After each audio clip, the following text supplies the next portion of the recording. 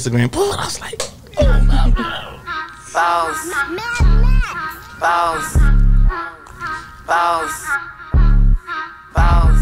Yeah, we on Boss Talk 101.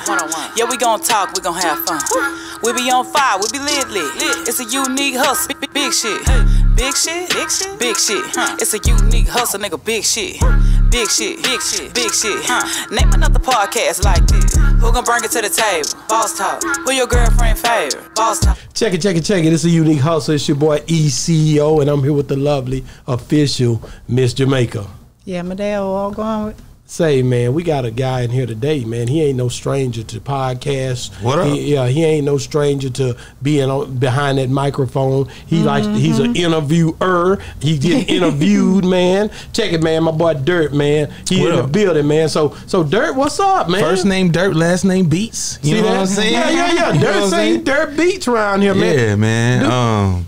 I just appreciate you having me out here, man. You know, it's a really dope platform. You've had some star-studded people on here. Thank you. And just for me to have the opportunity, even sit in the chair that some of these other people have sat in, is an honor to me, man. So I appreciate you having me out here, brother. You see how that boy come through genuine like that? I know. Yeah, he been raised right. It's all about the energy. You know what I'm saying? It's all about the energy, right, man. Say, I appreciate y'all for having me on the show. You know what I'm talking about? yeah, nigga fly to a nigga fly. He start talking low. That nigga start talking real low. I appreciate y'all for having me on the show. You know what I'm talking about? Yeah, nigga fly. Y'all watch that cool, nigga, man. Just trying to keep it cool. He ain't wearing that hat for nothing. so how? But I'm curious to know what Dirt stands for. First of all, yeah, okay, I was about to ask that. Okay, too. so originally my story starts Dirt. So originally people start calling me Dirt because I was the color of soil. Wow. But I made it Black Dirt. And how old were you when they were doing that to you? Till I was about 13. See, soil. No, when soil. did it start off calling you that? By 13. About 13. So they call me soil. Then Dirt. Then I was like Dirt. And then I'm a self-produced artist, so I started off rapping first. So I changed it to Dope Innovative Rap Technique. So that's actually what Dirt stands for. Wow. It's an acronym. And so I like that. And so for me, the meaning is a little bit deeper for me because dirt, you can walk on it, you can step on it, people spit on it, but you really cannot breathe without dirt. Wow. Nothing for the trees is going. You build everything, your foundation is on dirt. So it's one of those deals where you can spit on me, talk about me, all of that. I'm just gonna show love and keep it moving. I'm just gonna show love and keep it moving. Nigga, I hear all that. Yeah, but what about the beats, nigga? It sound good, but for you to say beats, that means you producing beats, right? Yeah. So what the music beats. at? So basically, like I said, self-produced artist. Okay. So I've been making my own beats, man, for about 15, 17 years almost.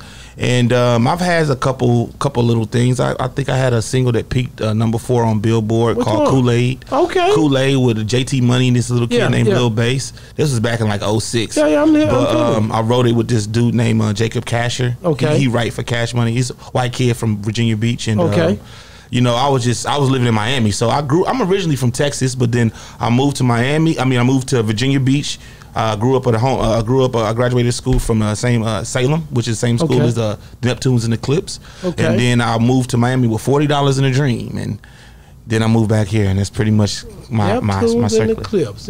Right so I met Pharrell. I was on Star Trek's first mixtape. What really? You know Pusha T? Yeah, I met Pusha T. Terrence is he was dealing with play clothes. I met you messing with clothes. You messing with me. I've been here 15 years, man. Oh yeah, for sure. I don't play no games when it comes to fire. I need to get something right here before I leave. Man, I ain't playing no games when it comes down to these clothes. I know everybody when it comes to the clothes. Now I didn't start off in podcast. I started off flipping clothes. So yeah. But you was hanging out with Pharrell. That nigga a beast. You remember we went to that store in New York? What was that store? He got that what's the name of his clothing line? Billionaire Club. Billionaires Club. We went in there and he got some Pumas in the back. Man, that nigga, he working. No, Pharrell. So I met Pharrell.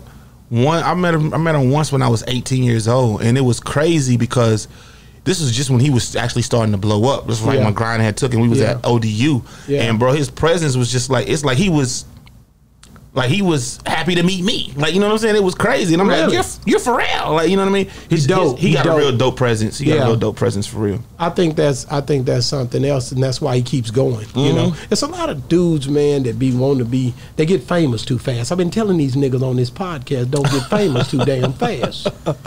I mean, you moving too fast. You done got famous before you got some damn money. I mean, but fame is so much power, man. And it's like, it's only human nature to abuse power, man. Yeah, but these niggas had fake fame. You know what I'm saying? Not really genuine fame like that. Yeah. I ain't gonna call no names, but I'm just telling you, it's a such thing as fake fame. You know, like so in your mind, you think you done got your damn studio, put it in your house, you rapping in your closet. Next thing you know, somebody tell you you're doing okay because you was hanging out with Baby and them for one damn day, and hey, I'm there now. And I say, hey, what's up, man? You act like you act like you just up. At the end of the day, you not famous. Yeah, I think in our culture, as far as Dallas, so since I've been back in Dallas, I've been here through the whole boogie area and all that stuff. Yeah. And I really feel like that happens a lot in here. Like, we basically blow up too fast and we inflate our egos. So then we're like, oh, we got to know our worth. You got to know who you're dealing with. It's this for this. But in all actuality, like, okay, say I book you for a show. And you only gonna bring out your homeboys and nobody else. Like, you know what I'm saying? That's it. But, you know, you like, nah, but I'm doing this. Or, you know, it's a little bit different. Like, I've seen it, me, myself. I've seen people blow up too quick and it kind of kills their career. It does. It definitely kills. Don't counter. Yeah. Ain't no damn counter. Because this is what people forget. This is what people forget. It's really about service, man. It always has been. When you're in service, man, you should do shit for free sometimes. I'm sorry, I'm from cussing. You should do stuff for free sometimes. Like, it's just part of it, because that energy that you put out will automatically come back to you. Yeah, I definitely agree with that. So coming up, you was down in Miami, you were down there on South Beach, you hanging out looking at them girls in the bikinis. Man, nigga, I know what you were doing. Don't try to play me, nigga. I know what was going on down there in the bikini. Yeah, it's a new beach. The whole beach, South Beach is nude. See that? Nah, I didn't even ask you that. The whole beach is nude. It's crazy. I didn't know that. Is it only a certain part of South Beach? Yeah, we went naked out there. We went to South Beach. If I knew that, I'd have got butt naked. Straight down in there, man. I had my trunks on. I didn't know they were rolling like that. No, it's not a part of the beach. The whole beach. Wow. When I was out there, they changed the rules. I was about to say, how long ago? That's a long time ago. It was a while ago, but they changed the rules because it even used to be 18 and up to get into the clubs out there on the strip. You know what I'm saying? Yeah. And that was right before I got down there, but it was still like, But man, I loved it when I lived down there. Like I said, I moved to Miami with $40 in a dream, and then 10 months later, I was on the radio. How long was you on the radio down there? What station? Power 96. So with Teddy T. So I had a relationship with a guy. Shout out to my brother Scorpio. He's my manager, and I was actually linked up with the largest record pool in South Florida, which is Off the Hook Promotion with Forbes. Shout out to him. And I just learned so much about the industry back then. And like I said, this is back then. This is before the internet is really surging. And how old were you? How old were I? I was probably about 24, 23, 24. Okay. So bad boy. Yeah, man, it was surging, man, and back then it was different. People would come in, we'd have to go service the radio station with the records. We did the whole flyer. That was the whole flyer era where everything, they was hand to hand with the hand to hand promotion. Yeah. So I learned a lot about the industry and how everything works when I lived down in Miami. Shout out to my boy Gary down there at Purple Carpet, got the store down there in Miami. Yeah, that's lit. That's lit. Yeah. There's certain ones that we have to go see them when we go down there, man. Yeah, tap in. Same thing with do you miss it? Yeah, I actually do miss Miami, but I try to go down there. You frequent? Yeah, I try to go down every once in a while. I was just down there in March, actually. But you wouldn't move back. I'm thinking about it. If I can get, I can move up a couple more tax brackets. I can get an apartment down there because they keep building stuff down there. Wow. It's crazy. So I would love to have like a little apartment on the beach or something like that. But that's pricey. Because people in Texas are usually so hardcore Texas that they'll visit other places, but they won't move anywhere else. That's the reason why I was asking. No, I love go down there, but he coming back home. He wants to move down. No. I want to have a location. Ain't nothing like Dallas. Ain't nothing like Houston. Right. You go down there, you're coming back. No, that's facts. I already know, man. We got the economy is right here. I don't know. Yeah. I ain't gonna shout out to the Republicans and what they doing. I don't know what's up with Texas, but It's something about how they just make us feel like we somebody else. You know what I'm saying? Yeah. I feel like I'm just on another level at all time. Okay, what happened in Philadelphia? What happened in wherever? It's gonna be like, well, I'm in Texas. We over here. We in Texas. Am I right? Nah, we like our own. It feel different. Honestly, man, to me, and you know, I don't know. People can call me conspiracy theorists or whatever, but to be honest, Texas has so much power in the world because Texas is a place when it comes to gun reform. This is the first place that if they can take the guns from Texans, then they can do the whole thing across the world. Yeah. But they ain't gonna be able to take no guns from Texas. Right. So you got that right. You understand what I'm saying? So that controls a lot. Like the power that Texas has, even like overall in general, is huge, man. Like it's huge for me. Yeah. I look at it because, like I said, even with the gun reform thing, they ain't gonna be able to do that in Texas. Like, they ain't. No. You know what I'm saying? I still got guns buried. Exactly, bro. You understand what I'm talking about? What does Merso mean? Oh, this is my clothing line. So, what? Because you have it on the chain too. So I'm like, dang. Yeah, so it's a clothing line. You know, shout out to my brother Guapo, man. He passed away, man. Tree Hugger was his clothing line, and after he passed about 2 years ago on Veterans Day. Sorry to hear that, brother. Yeah, I started the clothing line based off of our friendship, man. He was one of my close partners, man. I used to pull up on him, you know, every 2-3 times a week. What happened to him? Somebody shot him, man. Wow. It was like a domestics thing with a girl. Him and the girl died. So wow. Yeah, it was. I'm sorry to hear that, man. It was pretty tragic. Gun violence is something that's funny how you went right into that, and you know, it's just.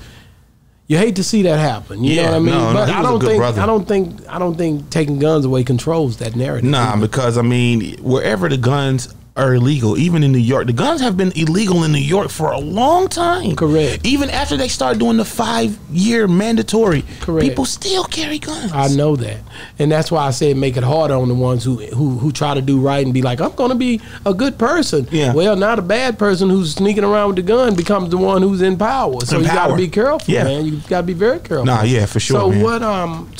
So you real life street?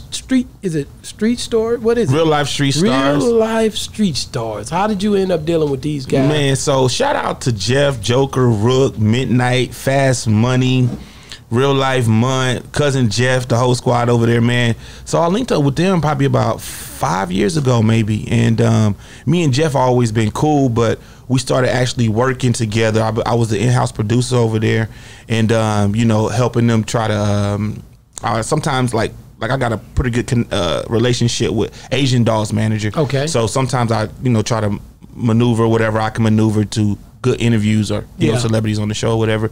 And sometimes I ask the questions with them. So I just, you know, that whole platform, shout out to them, man. They just, it's a huge, it's like one of the biggest vlogs in Texas. It is, for real. It is. I've been watching them, and I'm very proud of what they do for the South. Nah, for sure. They hold it down. So for the culture. Yeah, for sure. And so where I come in is that I actually have a Henny and Halos podcast on the Real Life Production channel. Okay. And that's me and Jeff curated that, and it's basically like a battle of the sexes type of podcast where we actually do it in an open setting. So due to COVID, we brought it back to the studio, but originally it was basically in the club. It was in downtown at the Opera Club, Opera in the top part, and it would basically be a live interactive podcast where it would be men opinion versus women opinion in an open setting. And it was really, really dope, man. Is because we have live interactive with the audience, where we ask them their opinion about certain questions. You know, I will basically do a current events. We have a letter of the day, a letter of the week, and then we do Venus versus Mars, which is basically like, you know,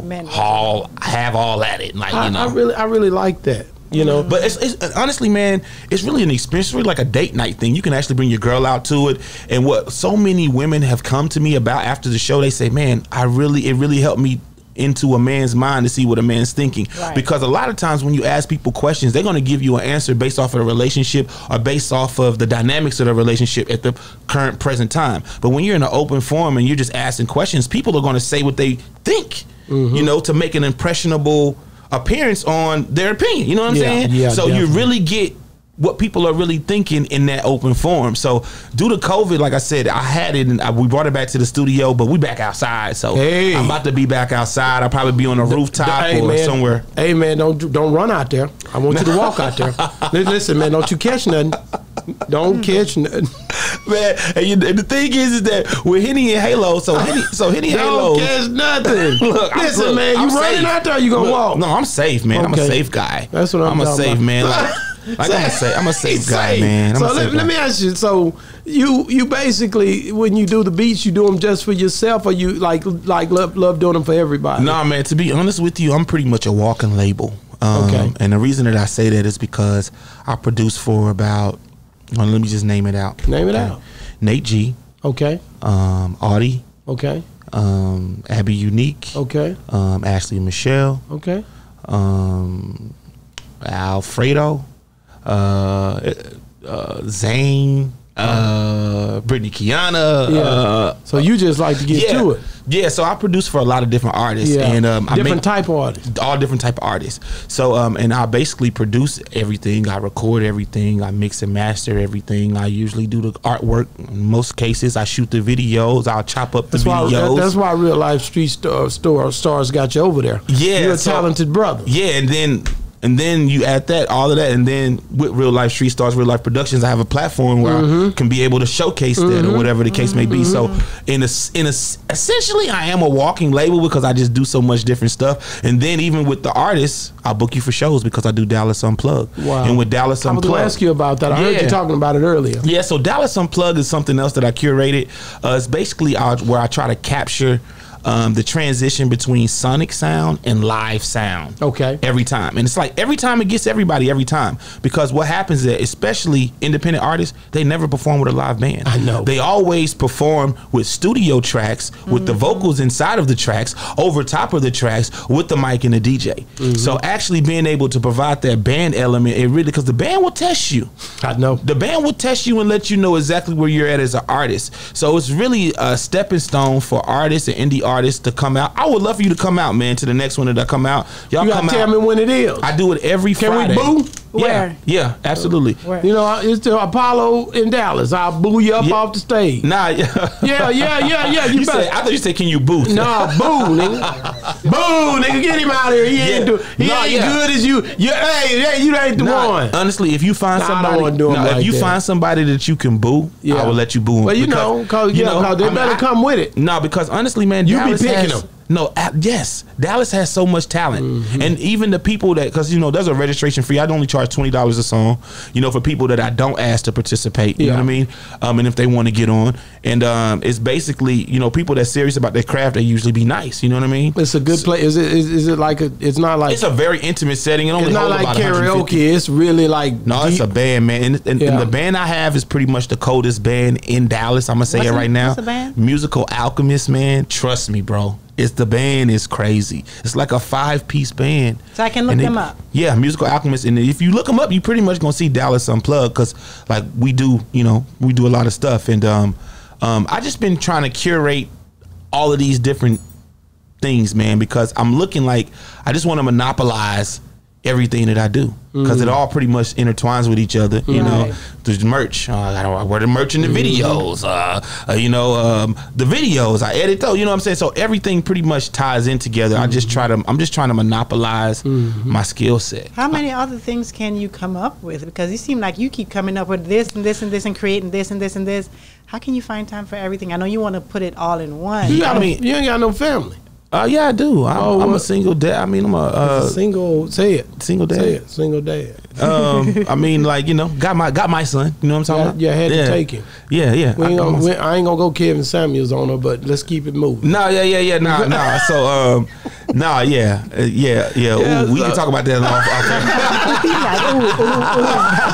You know what I'm saying? No, but I think it's key to stay busy, because God's got a gift in you.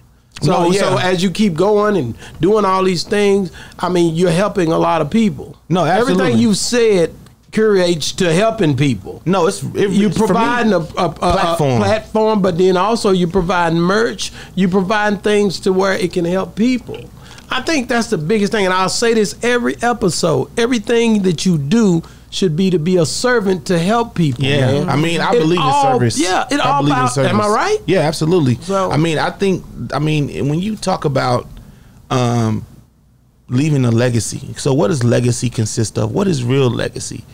Legacy to me is being remembered for what you did, But if you don't have any relationships, or if you're not impressionable on anybody, for them to even remember what you did, how can you have any type of legacy? So, and that's my thing, is like, it's all about elevating other people, because, all the energy comes back around. Wow. You know what I mean? That's how I feel. Yeah, I agree. No, I'm on it. I hear you loud and clear. Yeah, because even sometimes I know I'm doing too much, or I shouldn't do this, or this person talking to me like this, and I'm like, who do you are, or but I just say, hey, it's gonna come back, or I just show love. Man, my motto is really show love and keep it moving. Like, and with me, like, I'm a Leo, but like, I don't know if you're into the astrology stuff, but I really kind of do the astrology thing a little bit. What date are you? 27. Early, 27. 27. 26. July? Yeah. July. He 26. And you 23. Yeah, it's Leo. It's a lion party up here, man. Check it, man. You heard the man. Royalty, you heard what the man said. There's a lot of leadership going on up here right now. It is. So whereas real life street stars and the person, because we can never see the person who's asking all the questions and stuff like that. So how many people do they have asking the question? It's Jeff, Joker, Fast Money, Midnight, Rook, and like I said, Cousin Jeff. So usually it's Joker. Six. No, usually it's Joker, Midnight, Fast, and Jeff. Four. That's usually It's usually those four. So they rotate. Sometimes it'll just be two of them. Sometimes it'll just be Fast and Joe and Jeff, or sometimes it'll be Fast and Joker or whatever. So it's dope. It's dope. No females. Yeah, shout out to the first lady, Angel White. She's definitely down. Shout out to Angel White. She's the albino. Oh, she's actually albino, and she's dope artist. I got a couple records with her. I produce her. I like to think of myself as her producer, but we haven't recorded recently. Say it. Huh? So she comes on there and asks questions. Yeah, I'm sometimes. a producer. There you go. That's what I'm talking about, baby. Get it out there. I'm a producer. Yeah, step into the position. Don't play. You did that. No. I mean, honestly, I have a lot of her original records were records that she didn't get the beat from YouTube. I actually produced the beat. Really? So her original records, like, I produced the beat for some of them. And that's hot. Yeah, so you putting that work in, you got to be recognized. Man, I've been working, man. I just, like, my daddy always told me, like, when I used to play ball, and my daddy always told me, he said, man, when we was practicing, don't worry about if it's going in. It's all about the form. Just keep shooting. Yeah. Perfect your form. Perfect your form. Yeah. Your form, get it to go in once you perfect the form. Yeah, so most definitely. I'm just still shooting, man. Like I said, I do a lot of stuff, and I know a lot of people be like, man, you do too much, but it's all good. Who you rock with down there in Houston? I know you be man, shout out to my brother Ryan, man. Ryan in Houston. I'm actually about to get ready to do a pool party out there. I'm actually about to go host one on the 19th next Saturday, and then I'm doing What's it called? The pool party that I'm going to be doing is called Half Naked. So I have this thing. So I have the Dallas Angels. It used to be called the Dirty Angels. But how many of them is it? It's about 3 or 4 now. Like, usually it fluctuates. Like, I got an alumni of about 60, of people that I can go back and tap into. But really, pretty much the top video vixens or models in Dallas, that pretty much I've worked with them. Like Keita Rose, Ginger, Sookie, like, I mean, all the top ones that look real pretty and are real fine have pretty much I've worked with them, or they've been on my podcast, or whatever the case may be. So, but we're basically doing, it's kind of like, Half Naked, for all the ladies. We basically an R&B lingerie party. Wow. And where we have people come out and, for me, like, when I started this whole thing, when I started the whole model media, all female media group, basically the quotations for it, it was called the Dirty Angels, and it was basically just for me to build my own brand. I was urban program director for this radio station, and I had my own show on Thursdays, and I was just like, well, I want to do something on Wednesdays, and I'm just catered it to the ladies, and I just did it for myself, and it took on its own personality. And then I got to thinking, I was like, dang, how can a girl go home to her dad and say, Dad, guess what? The most awesome opportunity came to me today. And I'm a dirty angel. He's gonna be like, you're a what? Well, you know that them old girls ain't gonna say that. They're sneaking anyway. They going home telling their daddy they're a dirty angel. I mean, dirty little angel. People post, dirty angel. So but for me, it was an oxymoron brand. It was an oxymoron. It makes you think what it is, What you think about that? But I changed it. It almost it really sounds like you pretty much organized, some type of escort service. No, see, and that's what I wanted to keep it away from. I'm going to say it. You ain't gonna get past me. This is an escort service. No, it's not, because I was caught up in a maze for a second, but then it clicked and say, he talking about escort service. Nah. See, so the thing is that I'm not having anybody pay for anybody's time unless it's for a video. You understand what I'm saying? Yeah. Unless it's for a video shoot or a photo shoot. Okay, so that's the only time that you're paying for time, or club hosting. You had some some words in there. You said the half naked. Yeah. You said, they go home and they tell their daddy, but they can't really tell them what they're doing. No. They can tell them. No. They can tell them what they're doing. Like I said, it's a female media group, so we do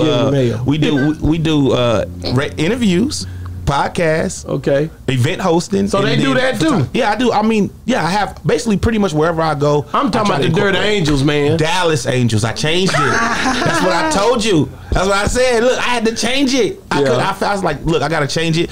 Dallas is an international market. Dallas Cowboys. Dallas Cowboy cheerleaders. And pretty much what I was trying to do is just create an urban version of that. For women of color. I hate them old boys got him first. Hell, I wish I'd have started back in the day. No. You a good one to have. I appreciate that, man. I can tell. I know people, man. I appreciate that. And long as he got your back, you ain't got nothing to worry about. He down with you like 4 flat times. I got you. Like, I'm a Leo, so I'm pretty loyal. It's one of those deals where, if you burn me, then you'll be like, oh, man, I didn't think he was capable of that. But as long as he got that strap. Like what he said. I'll pee in your bed when you don't know about it. You know what I'm saying? Then they got code words. I'll pee in your bed if you don't. Yeah, them a code word. Yeah. I got that thing, that burner. They call them burners. No, I try to. Like I said, bro, I show love, man. I show love, and like that's my whole thing. My motto has always been to show love. And it seemed like you got a great spirit, man. The thing I can really add is that, as you keep going, man, like I said, the way you speak, I can tell, it's a few people that came on this platform that really knew how to speak on the microphone. George Lopez, because he had a podcast. Shout out to George. Who else? Jay Cruz, Vita Loca. You could tell these people were experienced at speaking on that mic. I can tell who's experienced and who's not, because I've been watching them. I'm like, okay. Yeah, but you on point, man. I appreciate that, man. I like that, man. I appreciate that. I can tell. Everything is self-taught. I have nothing formal education. Nothing. Me, I started out on Instagram Live. No, I'm just messing. And I took it there, I just decided one day I was going to talk, and I would talk anyway, so it wasn't hard for me. This is easy for me. Nah, this is easy. No, you're a natural at it, for real. We all. I think you are, too. And a big presence. It's like it's one thing to be natural at talking, but then it's also another thing to have the presence to captivate people to listen to you. Yeah. You know what I mean? Appreciate that, man. We just trying to keep them going, right? The official Miss Jamaica. But yes, sir. You getting hungry? I can tell when you getting hungry. You won't say nothing. She started looking at. She's been indifferent towards me ever since I said dirty. No, not my wife. Man, she knows about people. We deal with so many. That's the one thing we bring to the table, I guess. We've dealt with so many different people over the years. It's something. It ain't nothing too much that's gonna surprise us. Because we've seen it, we've been around different people, and they were doing whatever, you know what I'm saying? We friends with a lot of different people. We've seen a lot of different things. I can't talk about it. Hey man, it's a thing where, you got to know that people, it's all type of people out here, man. Basically. But then see, God, he does something for me. Like I said, with the people in that seat, I feel like God put them in that seat because at the end of the day, you can be a light pretty much that pull people out of darkness in certain situations in their life. No, absolutely. So I think that's the part that we know. So we meet people where they're at. It don't matter who you are. Yeah. It's certain people like, man, don't bring them on the platform. I'll be like, no, I'll bring them. Because at the end of the day, I'm supposed to bring people out of darkness. No, that's hard. Actually, that's hard. That's like I'm just being real. That's hard. That's like Jesus' hand. It's the truth. Like you gotta help people. So if we not helping nobody, what the hell we doing it for? No, I mean to me, like I said, I think it's fulfilling. It's like people go through life super duper vain and all about vanity and all about what they do, and even if they help somebody, it's about what I can get out of it. Yeah, I see it. Absolutely, opportunist. You know what I mean? Yeah, a hidden motive most of the time. Most of the time, yeah. But when it's done out of complete, like when you're genuine about it, completely, I just think it's always received. It definitely is, and God has a way of turning things to good. You know, absolutely. So you can mean it for bad, but God will turn it to good. And with me, I try to be so impactful. Like I said, I think God has given me the ability to have godly love because like I'm patient and I know I see people's quirkinesses and they flaws and all that stuff right when I first meet them. I'll be they gonna talk about themselves all day. Oh, this person gonna do this, and I'll be like, I still accept it. You know, I compartmentalize it, figure out how to deal with it. You maneuver around it. Yeah, and then, but I accept them for who they are. Yeah. Like, you know what I mean? And then I just keep it moving. Well, the thing I can say about that is, a lot of times I think the way we do things, the council coaches, I know y'all hate to hear that, but at the end of the day, I believe that it's certain people that people like, why you let him come on the platform, or why you talk to this person or that person. But there's a process being done in each individual, and if you just give up on them at a certain state and where they're at, then you might not see that God got something bigger on the other side, and that person can grow into it. And a lot of people don't give people a chance; they just give up on them. No, absolutely. So I don't want to give up on nobody. I mean, but because a lot of times people, like you said, it goes back. People, look at what's in it for me. Yeah. And even when it comes to opportunities, like somebody will see an opportunity, it'll be an opportunity. You'll give somebody opportunity. I've done that. Right. But the opportunity is not shiny. It's not glistening. It's not sparkling with glitters and glows. You got to roll up your sleeves. You got to get a little dirty. And they still won't take the opportunity. No. Because but people think opportunities are always supposed to be shiny. And that's not the case. But you're giving people an opportunity. Procrastination can also cause that as well. Yeah. Oh man, I got procrastination problems for real. But you give people opportunity a lot of times, and it's like, I'm a Bible guy, man. And you don't cast your pearl before the swine. So you don't put your pearl necklace around a pig's neck. What I'm saying is, you feel me? You don't just give things. You think you helping somebody, and a lot of times they're not in a situation to be able to understand the help you trying to give them. Man, so that right there, that's hard too. Yeah, that is the good word for today. No, it's the truth. No, that's gonna be the good word. You're not helping that person. No, every time somebody says something with significance and relevance, and it's impactful to my perspective on. I say that's the good word for the day. So that's the good word. No, it's true. You just got to be careful on where you saying you helping somebody when you really not. You really doing something with a gift that God put in you that you shouldn't be doing. And because they're not even in a position. They can't handle it. Yeah. And you really done looked at them and tried to give them something, and you miscalled it. Yeah. Because you should have seen that in them, because you trying to help so much that you didn't help them. You hurt them. No, no. Because you know what that's called though. Sometimes we know what that's called. What is it called? It's enabling. That's it. That's it. That's what that's called. True story. So you thought I made this funny little face, and you thought I didn't understand what the hell you said. I just whatever. What is he doing? But no, man. But you get me though. You feel me? That's exactly what it is. No, man, I mean, and that's one of the things where I try to live my life by. And, another thing that my daddy told me. Is people are going to remember not what you say, but how you make them feel. That's it. So I just try to be as genuine as I can to each and everybody that I meet, no matter what are you coming down the ladder or are you going up the ladder? Yeah. It don't matter. I'm gonna still be the same dirt. It's gonna be that's keeping it real. That's what we used to say, straight out the mud, baby. We keep it real. Straight out the mud, baby. Let me ask you a question. No, we're not going to do this. Let's give me your top 3 artists of all time. You're really going at it today. Hey, hold up. You're in the South, brother. I'm going to say that. Any genre. You know, so don't come over here. It doesn't have to be rap. Look how you look. Any genre. I'm going to say top 3. Number 1. Nas is one of my favorite MCs. Here we go. You talk like you from the East Coast. I knew this was gonna happen. Yeah, I got a little. Gonna turn this whole damn platform up.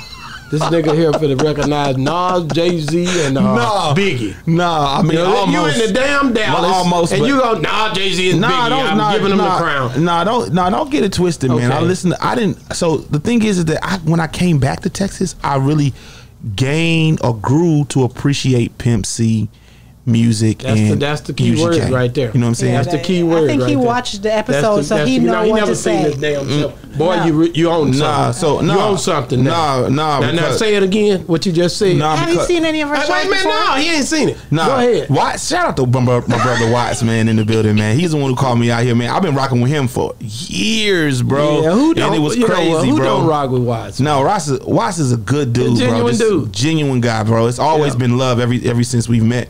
And the reason that I say that is because he sent me the link, so I did see a little bit of it. Yeah. But I don't know. I can tell that you probably got a super duper love for Pimp C, but I do too. Yeah. I'm real. Like right here, it hits me. Yeah. Right here. No, for sure. Yeah. But I'm gonna say that. I'm gonna say my favorite MCs right now are people that I like to listen to. Who did he say? Nas. Nas. So who's your number 2? I heard Nas say boss talk in his last song. I'm gonna say that nigga bit off my damn platform. I'm gonna say Nipsey. Nipsey. I met Nipsey. Good guy. Nipsey. I met Nipsey too. Real good guy. Yeah. Real good guy. And I'm going to do some R&B in there. Number 3. Let me go with Aaliyah. Aaliyah. We hadn't gotten Aaliyah. Never. Niggas slept on Aaliyah. They didn't know. Yeah, Aaliyah. I mean, like I said, they didn't see Rock the Boat and all that. And the reason that was the last one. Now, the reason I say Aaliyah is because, like I said, I grew up in Virginia Beach during that time. That Virginia Beach was that Motown era. So we had Timberland, the Neptunes, Clips, Pharrell, Missy, Knots Raw. Knots Raw made all the Busta Rhymes. Well, made a lot of Busta Rhymes hit beats back then. Teddy Riley, he was in Virginia Beach at that time. Everybody know what type of producer Teddy Riley is. And it was one other person. Oh, Big Dog, and he made The Rule Is Back. He produced for Jay-Z and things like that. So back then, that time, like that 757 era was Motown because we had. I mean, Timberland was doing Timberland and the Neptunes were doing all the production. You had R&B basically was Virginia Beach's sound, which was Justin Timberlake, Aaliyah, Genuine. I mean, all of that, even that sound. So even when they created that sound, you had LSG, who basically took that sound. You had Keith Sweat, who basically took that sound. I mean, it was people that. Did he name Chris Brown? I didn't name Chris Brown. Chris Brown is from down there. He is from Virginia. He's from Peters. Yeah. He's from Peters. He's from like Richmond, Petersburg area. Beat on women. No, I think Rihanna beat on him. Oh, okay. Well, straighten it up, then. I'm just trying to. I just got my microphone. I think I just say something. Just bam. I think they got into a fight. Let's bring it back up. He's sick of this. He don't want to hear about it no more. He is sick of it. I would be sick of it too. Well, I'm gonna be honest with you. When you're young, he was young. It's some things I did when I was young, but at the end of the day, you learn from him. But see. Let me go there, man. See, God put a thorn in your side to keep you from being too prideful. So that He put that in there to keep you coming down. So you see, and that's where you gonna really grow. There you go. See, that builds integrity. Yeah. See, that was then for what's going on now in his life, and he don't even know that. Yeah. It's keeping him down. I tell you, man, that's why this podcast. That's hard. That's hard. Though. That's hard. It's the truth. Like when it resonate, it's hard. So. I got a question, Dirt. What's up? It's a kid that's trying to get into music, and his family, they dysfunctional, and he trying to get into it. He's about 16. What would you tell him to help him to try to understand? So this is the first thing he's going to need to do. He's going to need to register for ASCAP or BMI to make sure he get his publishing, because the first record or anything that he cut, he can ensure that he's going to get paid for it if it goes viral. So ASCAP is going to be one of the first things. Second thing is going to be figure out which distribution company is going to be best for you. Okay. The third part probably should have been first is actually create some good music. Exactly. Get with a good producer. And when I say a good producer, somebody that I would say you can partner up with. And when I mean that y'all pretty much split everything, whether the cost of the marketing, the cost of the video production or whatever, and be strategic. Read some books about corporate America and how corporate organizations run their company, and you implement that into your music, into being a rapper. You know, basically, that's good info. You sit down every week, have an admin meeting. I mean, basically, in that My people's put me on to it. I haven't even finished watching it, but the Berry Gordy special, pretty much all that special. Just watch that. Look at everything that he did. Go read a corporate book of how corporate America works and the things in the corporate infrastructure, and you apply that to the rap game and how you move. What's the biggest mistake that you see these artists out here making right now? I think the biggest mistake that artists are making is what we talked about earlier, is the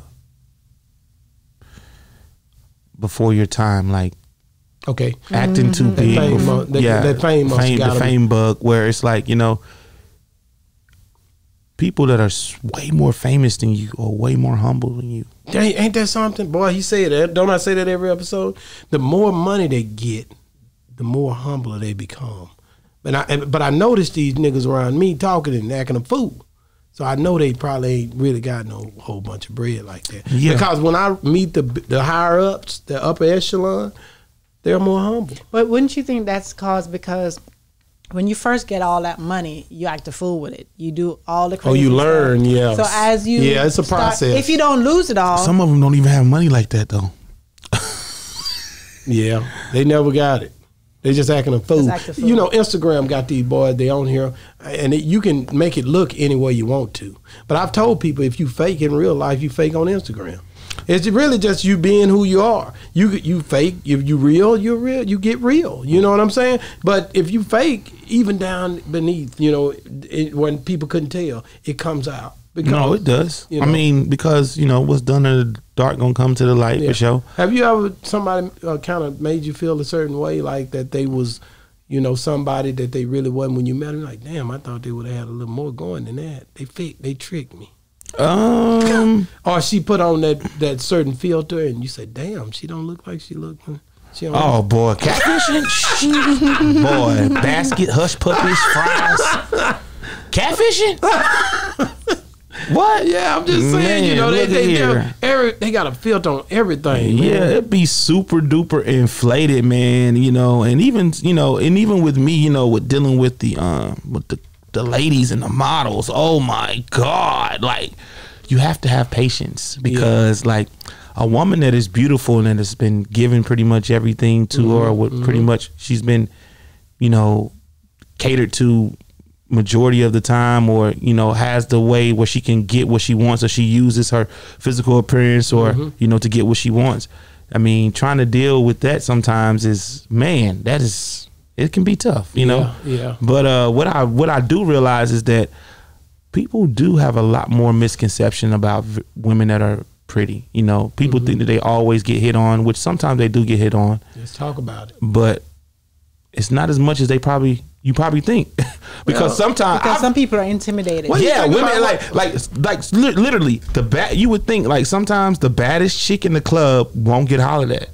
Yeah, I know. She's the baddest one in the club. Yeah. But nobody felt like that they were in a position to even holler at her. Yeah. Or if she getting hollered at, it's by Junebug or some shit like that. Or they can feel her spirit permeate now that it's not really something that you want to deal with. It's a lot of that's why Kevin Samuels is doing so good.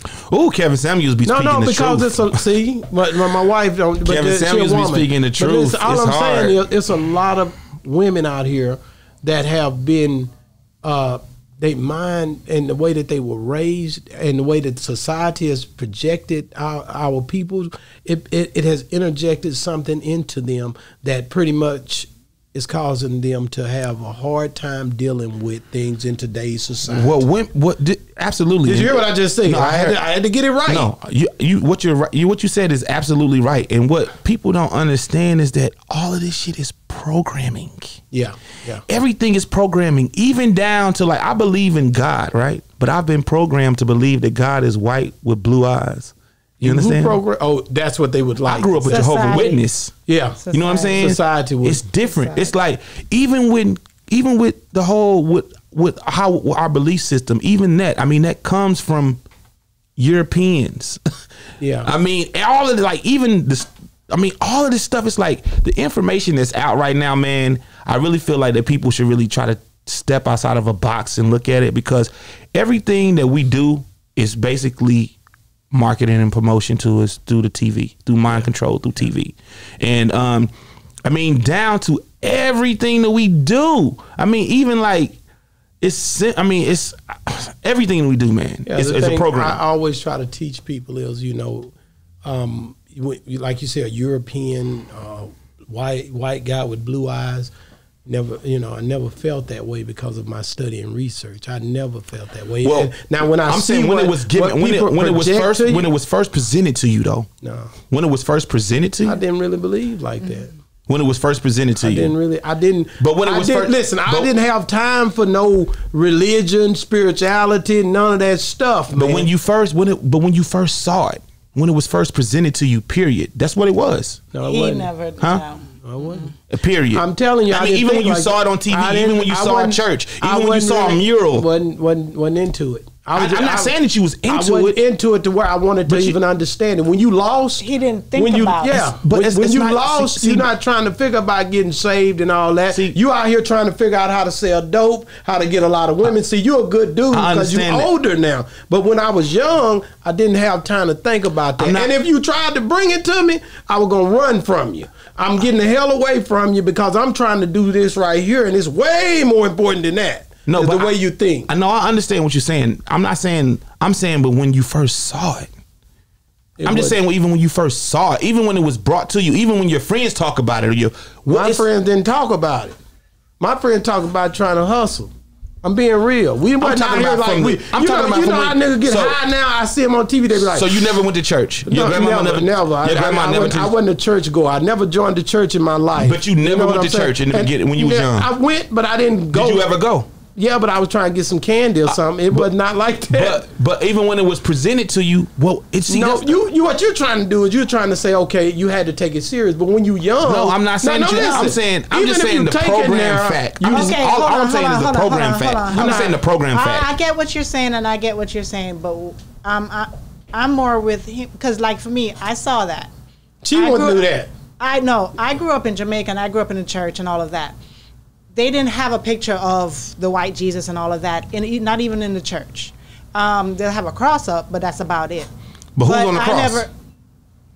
Usually they got somebody nailed on the cross. It's a wooden person, so you can't. No, it's a wooden person, so there was no color. To the person. But the hair stringy. It ain't woolly. You don't even. Okay. I'm just trying to get some questions. Okay, I understand that, but. As a child, when you're going, number one, as a child going, you falling asleep in church. You're not even, you don't say what I'm saying. You know, so what I'm saying. I know that for sure. Nobody is paying attention to that, man. You're not thinking that is when you get older, you start to think about those type of things. As a child, you're not thinking, unless you're just a special child, that you just you was a special child. No, you're not thinking like that. I'm not even saying you're thinking about that. What I'm saying is like brainwashed a Bible story. What I'm saying is like even a Bible, sort of even a Bible story, right? And it has cartoon characters and all that stuff. No, what you explain that Watchtower they give y'all as Jehovah's Witness. Exactly. I wasn't a Jehovah's Witness. That Watchtower you talking about. That was presented to me when I was 3-4 years old. Okay, so I didn't get it. Listen, you understand what I'm saying? It depends on the religion because. We don't do I was Anglican, so Anglican, we didn't have all of that problem. You know what I mean? It's only when I came here to the States, everything was black, white, woolly, straight. It became such a thing where you had to think about that. Back then, we weren't thinking about that. We just think about, okay, you're going to church, you go to church for this or that, whatever. That's about it. You're done. No, I mean, like I said, I believe in God, man. I went to TD Jake's church when I was 18. The men conference that he has in North Carolina. I went down there. It was like 30,000 men, grown men praying and crying. He was up in Virginia too, and all of that stuff, right? So I felt the presence. I know that it exists, but I'm just saying, like sometimes the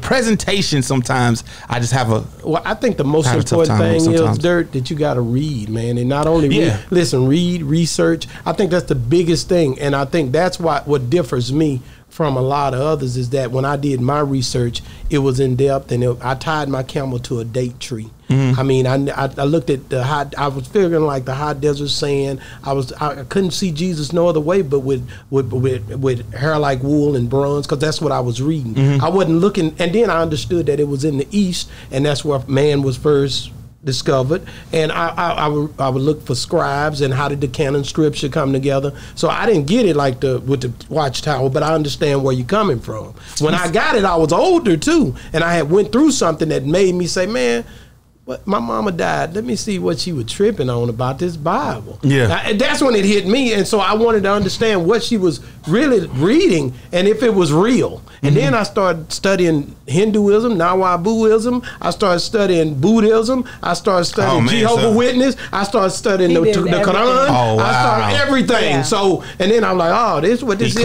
And then I'm like, this here it ain't matching with this here. So it became a puzzle to me. So at the end of the day, every time I would do that, I got closer to God in Christ. I'm just being real. But I had looked at, I'm looking at everything. And then I'm like, okay, but what about this? And what about that? And that's how I came up with mine. So, but when they was trying to tell me about it early on, I was too busy trying to be in them streets, man. I ain't care nothing about that. Or get a little girl, I started knocking them off at an early age. Yeah, I wasn't into all that. I'm just being real. Yeah. So I didn't take nothing serious. You didn't find nothing out until about what age? 24, 25. Okay. You see where I'm coming from? But before that, all hell was breaking loose. No, I was the one doing it. You know what I'm saying? So I was introduced too early. But that's why I never was a member, because when I read the Bible, it didn't say you had to be a member. It didn't say that. It said that God does not dwell in a house made with hands. So what will you build me? So I knew that was fake. So I just don't believe the same way. But even with the Bible, do you believe that some of those stories I've heard this, you could say changed, made up? No, not changed or made up. Just taking from other scriptures or... Scriptures where? For like the story of Horus. I mean, it's very similar to Jesus. Okay. I mean, that doesn't... Well, but think about it. But when you date back to biblical sense, you're thinking about this, because the history and the research that I done puts the date of the Bible before everything else, for me, when I researched it. So at the end of the day, everything else becomes something that could have been mimicked to me. Now, that's just the way I believe. You said so the Bible was... The first form of literature. When you look at the canonicity of scripture and look at the scrolls and everything, and how they kept finding them, how King James sent... And when you say the first form of literature, what about hieroglyphics? That's not literature? Definitely literature. But like I said, my belief system put me in the scrolls, the I just have questions, brother. We'll get there. I just have questions. But listen, the scroll, the Pentateuch, and stuff like that. So it's all about how you believe, man. It's up to you. Your mind is so powerful. Anything that you make your truth. Even with the book of Enoch, which I read, and that's not. I mean, it's like so many. And the book of Paul. I mean, which are not in the Bible that's presented to us. Like, and Maccabees. We could go on for days. Yeah, I know, but I mean, you know what I'm saying? Like, it's those type of details and facts. Like, even when they give slaves the Bible and they left out Moses. Correct. Chapter. Now that's, you know what I mean? But people did that. I know. But what I'm saying, what you presented, the Bible, what you presented, because I read the Bible too, right? When I was smaller, when I was young, and I really feel like the Bible is very impactful. I feel like that if you read it, it will talk to you a certain type of way. I feel like it is definitely a powerful book. It wouldn't even be talked about if it wasn't a powerful book. It's a powerful book. But I just sometimes the Quran's a powerful book. I question the origin on how it's presented to us, or if this has been recycled. I like that, whitewashed, and I like that. You feel what I'm saying? We're getting way over into something, but I can say, the reason it's an issue and the reason it becomes a question is because of how it's pushed on you by the masses in America. But you go to certain other countries and you would never even, that wouldn't be the narrative. You know what I mean? So you have this certain thing where you've dug into it because it's a Jehovah's Witness. They sticking it to you at 3 years old. Man, you see I was knocking on doors at 4 years old. Got them watch so it's personal. I met them at my house. They come through. They knocking. Man, look here. Good people. Don't get me wrong. Good people. Good. It's a lot of good people. Wholesome people. But the thing you got to understand. One thing I used to always say about a Jehovah's Witness or a lot of other religions is the fact that I wish other religions would more aggressive, would like go them, knock on everybody's door, because that's what Jesus did in the Bible. He went from town to town, walking, preaching the word, talking. Yeah, but he wasn't knocking on nobody's doors. I know he wasn't knocking on nobody's doors. Don't come on my house. I don't care. Don't come on my house no Saturday. What I'm saying is that everybody goes to this building over here or that church over there or whatever, and expect that everybody's going to come to these places for help. you need to go to the people instead of always waiting for everybody to come to you. No, and that's what I loved about what they did. No, I think, like I said, I like even some of the things that they say, like it's different from regular Christianity. Like they believe that Jesus, God, and the Holy Spirit are all three different things. They believe that you pray to Jesus in order to get to God, but you're really praying to Jehovah, but you have to go through his son. And the Holy Spirit is something completely different, right? So I believe that some of the things that they say, it's like some of the stuff is good, but some of the stuff is like, especially not letting kids celebrate their birthday. That's what you mad about. I see what the problem is. The nigga missed about 30 Christmases. He didn't get no presents. All the other kids getting presents, and now he got a personal issue with it. Look, guess what? But guess what? I get it. I was kneeling before Colin Kaepernick on the flag. I think the biggest thing you said is that you've been soul searching. That's what you said. No. I see it in you that you went through a lot of phases where you were trying to get it figured out, and I think that's a good thing. That's what we all do. That's what we all do. Absolutely. So that, big ups to that. I mean, why wouldn't I want to be tied to the highest power in the universe? You know what I'm saying? Of course, I want to be tied to the highest power. That's a good search. I think you should keep searching like I am. I'm gonna keep on keep it moving. One guy was on there. You will forever keep searching. Yeah, you know what the guy ever said? Get there. His grandma used to tell him. It's just so much information out there where it's just like, well, you Googling things now and it's misusing you and taking you and ripping you. Nah, sometimes I pick up a book. That Google hell. But honestly, Google just got like that. Before, when they started the internet, they didn't think that it would be this powerful. Yeah. So originally, when a lot of this information is out right now, they did not want to be out, but now it's definitely being controlled. Like everything is controlled. Like man, they have us so tied down and on the grid and matrix. People don't even realize it's really bad though. I mean, to the point where, like sometimes even now, right now, and people might say I'm crazy. Look right in that camera.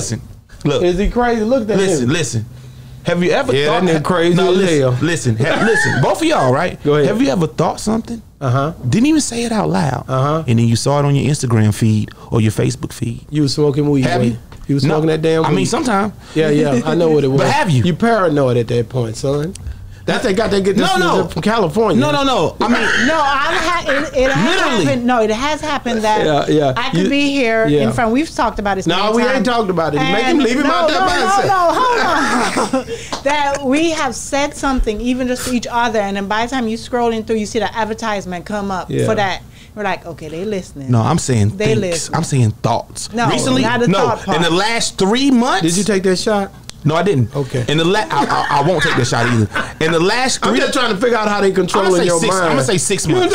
No, because this is not even me. This is even with my dad. Your dad and you doing it. No, I mean it's been weird. Well, let's talk about it. Like I was thinking, like maybe like 3 weeks ago, I was like, damn, I kind of want to get a new short sleeve designer shirt, some type of designer shirt. I'm here. I didn't even say it out loud. And what happened? And surely enough, I went on my shit, and that was my. It's a coincidence. That's not a coincidence. That's not a coincidence. He said something. It was something about like he said he thought he needed to get some turmeric. He was like, "Oh, I'm almost out of turmeric." In his mind, and it popped up on his feed. Yeah. And he said Rail. He called me Rail. Cause that's what they call me. You know, my middle name is Rail. You know, in Texas, everybody call you by your middle name. You know. What happened? And he said Rail. He said, "Yeah, I got this term." He's like, "You smoke too?" Huh? Do you be smoking? CBD. CBD. Yeah. CBD. Y'all both high. No, that's CBD. That's CBD. But I tell you this, y'all going through it look, together. No, seriously. Y'all niggas both on weed like that. And I feel like hell. Well, I tell you, I'm not the first person to say this though, man. I'm listening. I'm serious, man. Think about it. Just one time, just do like this. Think about it. And just go to your phone and see if it don't. Because honestly, it don't happen, bro. No. Because honestly, let me tell you why. Because it's really scientific. Because it's frequencies. It's frequencies. So you frequencies. You want them brothers to think about that. What they call it, that 5G. You one of them guys. You thought 5G was Corona. Nah. You the 5G Corona guy. I mean, honestly, I'm trying to meet you where you at, brother. Nah, they put honestly though, with the whole Corona thing, man, they started putting out as much fake stuff as they possibly could. But some stuff was real when they put out, because I had this one video. I sent it to a couple of people, and that video was completely removed. And it was basically like the whole breakdown of how I was in China and all that stuff. Yeah. And they completely removed that. The whole thing with Michelle Obama being a man, you can't even go on YouTube and Google that and something will pop up. But people been talking about it so much. Do you think she's a man? Huh? What? You think Michelle Obama? Huh? Who said that? No, you said that. No, I said if you go on there and Google it and you try to pull it up, it won't pop up. Going on now. I mean, this done really came to a head now. No, I don't know. I mean, I'm not saying it's true or not. but what smoking that weed? But what I'm saying. No, this is what I'm saying. You think Michelle Obama's a man? I don't know. I mean, I didn't say. I mean, I saw Ellen thing. I saw some things swinging in her pants a little bit, but that was on Ellen. But I don't know. I'm not saying. Look, I don't know. Look, I don't know. But all I'm saying is this, right? This is what the hell going on here, just listen to what I'm saying. Just listen to what I'm saying, right? When you go to actually try to Google that, now you've seen that all over Instagram, but if you actually go and try to Google that on YouTube or anything, no videos pop up. Not even a video of somebody making some type of spoof or anything. Nothing pops up. That's weird to me. That's just weird to me, because you can find anything on. You can find anything. You can find anything, any fake or baloney or crap or something that doesn't mean any type of relevance or anything that you don't want to put any energy to. You can pull that up easy. What about Caitlyn? Is it what's the Caitlyn Jen? No, the dad is Caitlyn, ain't it? Yeah. Mm-hmm. Yeah, you can pull something on Caitlyn, can't you? Yeah, you can. Okay, so at the end of the day, I don't know Michelle Obama. She got 2 kids according to the way they set her up. And I don't know about that, man. You see, I don't know, man. That's some other stuff, man. I don't know, man. Like I said, man, I think outside the box, man. Yeah, dang, what box is this? You I don't know. You man. I mean, I can show you a couple things. It looks kind of weird. It just, to me, it's just. You know what? It just looks weird. Some stuff looks weird to me.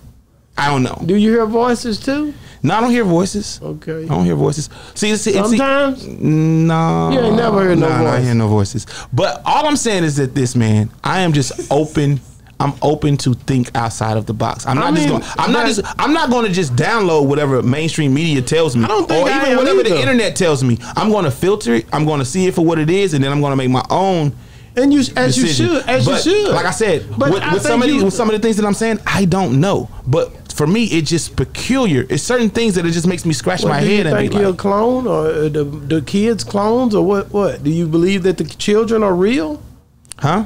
The Obama's children and Michelle's children. Yeah. They raised them in the White House for 8 years. Yeah, I think they real. Okay. Because I just want to get us there, Because at the end of the day, I'm gonna show you this one picture, man. It's just weird. It just looks Michelle weird. Obama. You have this fascination with her. No, I don't. That's just an example. Infatuation. Nah, it's just an example. I mean, like, look, I voted for Obama the first time. This is getting personal now. No, I voted for him the first time. This one got real personal. It was all. You didn't vote for him the second time. No, I didn't vote. Why for him not? Time.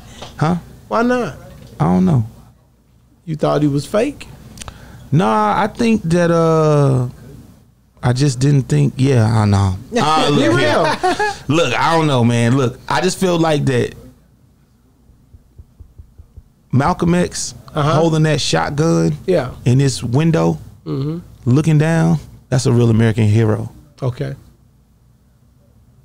Martin Luther King, even though with all the antics and all the little Playboy stuff off camera, whatever, still a real American hero, because he sacrificed himself and even his family for what he believed for a greater cause. Come on with the Obama scenario. I feel like that Obama is perceived as Black Jesus, and he wasn't holding no rifle in the window trying to, I mean, did he have to have a lot of backlash and deal with a lot of racist stuff? I mean, was it still hard being him? Absolutely. Well, so do I feel like he could have did more for Black people? Are you saying that Obama he should have given reparations? You hear me? We should have got reparations. Did he sell us out? You saw them. Do you see how much money? I asked you a question. Yes. Do you see how much money they just cut for the stimulus for COVID? You don't think they could have cut reparations?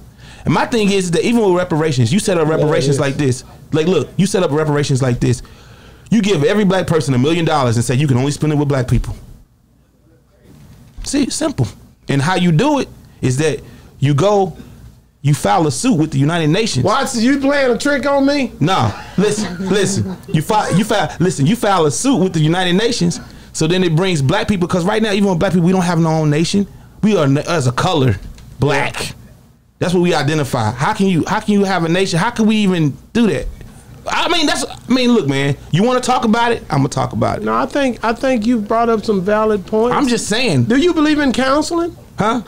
I do believe in counseling. Okay, have you ever had a counselor? I've had counseling, but this is the thing, right? I'm asking you, because I believe in that. See, but even with what you're saying right now, that's a program method. So you don't believe in No. Listen to what. Let me finish. That is a program method. When you say something that is against the norm or outside the thinking, you're supposed to be put in a box as conspiracy or crazy, or you don't think like the rest of us. But in all actuality, all I'm doing is using my own brain waves to decipher. I like it. What's going on? I like it. In all actuality, but did you hear what I just said? I mean, I'm just saying. No, I think it's unique. I really do, and I believe that. I think it's unique. But even with your approach, that is something that was programmed and taught. You know who talks about that? Who? The writer of the Pale White Horse. What's his name? He talks about that in his book. He talks about just what you did as a method to not get you to think outside the box or be with the program. So I know I agree with you. Understand what I'm saying? No, I agree with it. I'm just saying, brother. Listen, I agree with it because Dirt, I'm gonna be honest with you, it's a lot of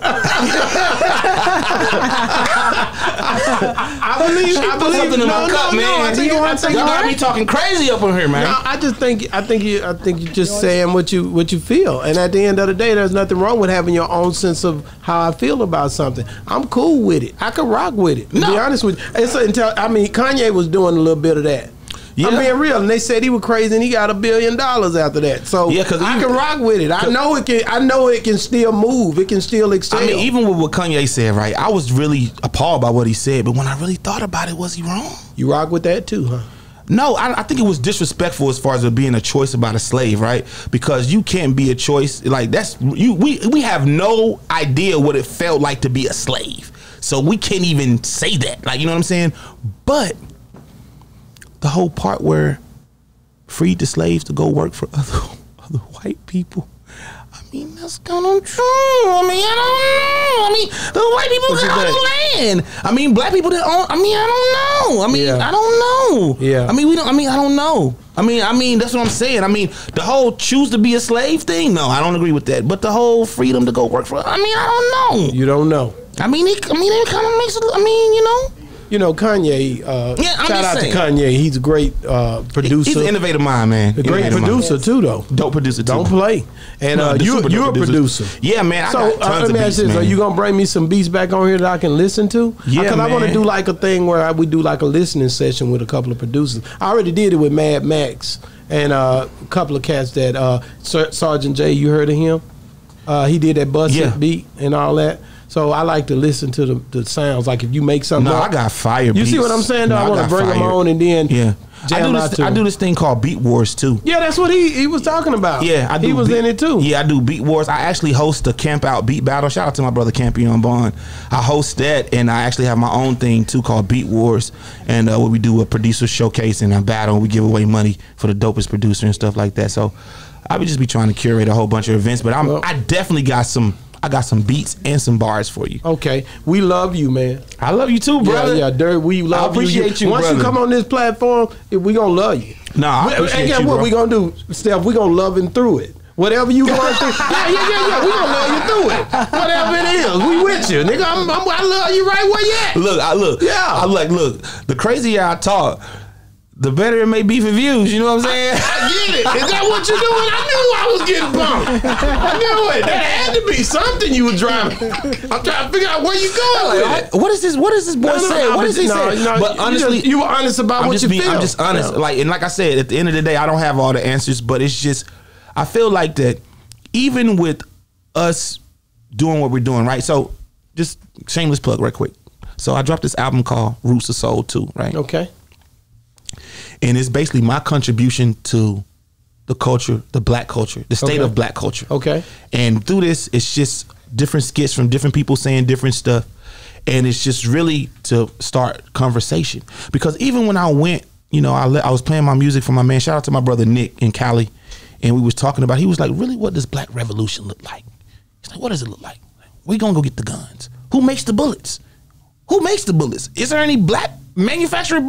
Like, when you really talk about it, it's like, man, we so far from that. And, you know, and even with my album, it was more or less about sparking some type of conversation about what it is we can do in order to stop being a second-class citizen in the land that we pretty much built. You back now. You back now. See, I like that. You back. What you're talking about now, I can relate to. If you step back into the room, my nigga. Yeah, baby. My boy back. Dirty's back. He back, baby. And my boy back. You know what I'm talking about? You know what I'm saying? I get it. So, I get it. Like, I'm with you. That's that was my whole, and it's called Roots of Soul 2. Okay. I have a deluxe version. It's 20 songs, man. I'm gonna beg you just to listen to it all the way through. Let me ask you this, man.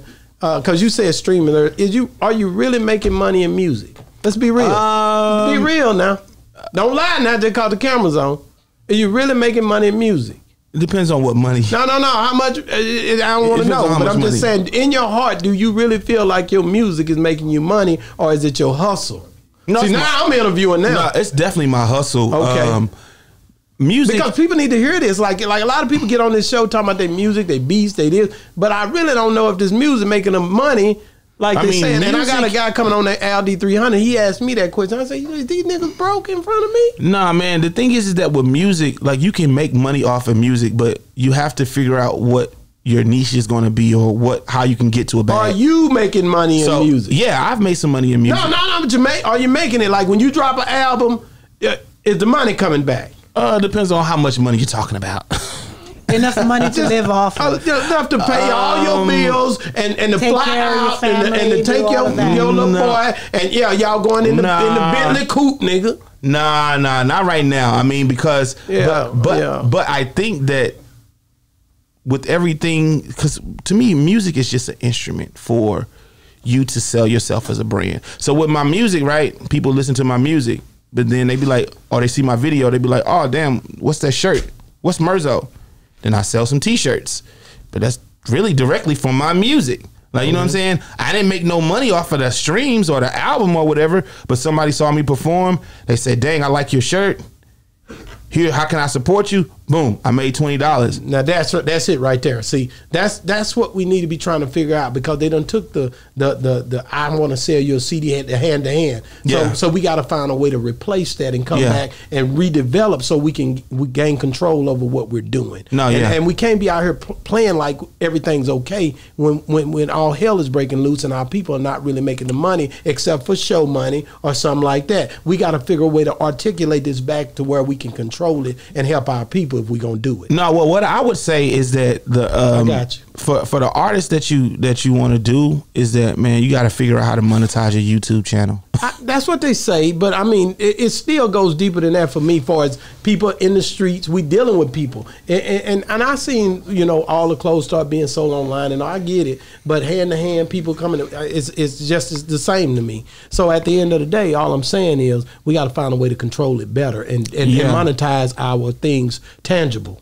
No, the tangible, because the tangible sale is how people become millionaires. Exactly. If you have something to actually sell. Yeah. Like, well, you're creative, so I'm just saying that's why we got to get our people, the youth, the people who looking at you trying to get into music. We got to get them to where they understand how to deal with with everything. Okay. All right, so I didn't talk y'all ear off today. No, that's all good. He counted it down. Space. I went into outer space. You a hell of a dude. I went back to the middle of Earth. Shout out to Watts, man. Yeah, Watts did this to me, man. Is the Earth flat or round? Say, man, I'm not finna do this with you, bro. Say, man, hey, man, check it, man. It's been another great segment of Boss Talk 101, man. And we out.